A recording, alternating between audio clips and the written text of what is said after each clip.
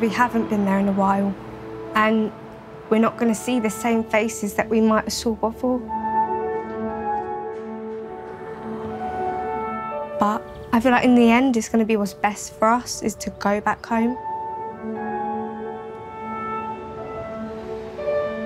In June 2017, Kensington Aldridge Academy, the school at the base of Grenfell Tower, had to move away following the fire that claimed 72 lives.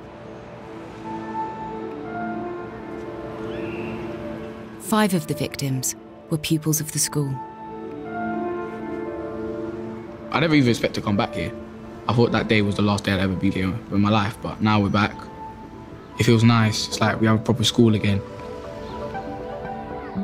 Morning, welcome back. Welcome home. Man, it's too much lip gloss, you know we don't do that.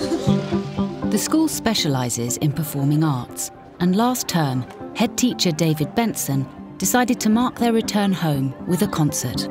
If you can't mark this occasion and the school staying together, staying strong through the most difficult 18-month period and eventually getting back, then what can you mark?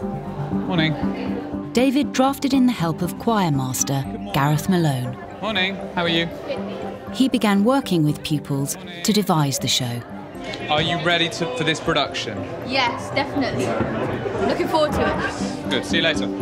I set out quite a bold ambition, which is to create a musical about the school, written by the kids, to celebrate their identity and reclaim the space.